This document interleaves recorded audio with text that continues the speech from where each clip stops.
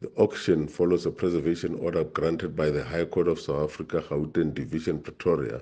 to the Asset Forfeiture Unit and the Special Investigating Unit on the 4th of November 2022 to freeze Pheto's Bryanston home.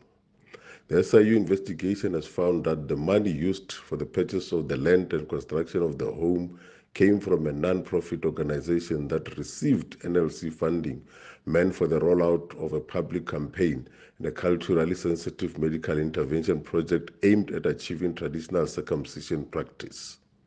After the preservation order was granted, Pheto's legal representative contacted the SIU and the AFU, indicating that they will not contest the preservation order granted by the High Court.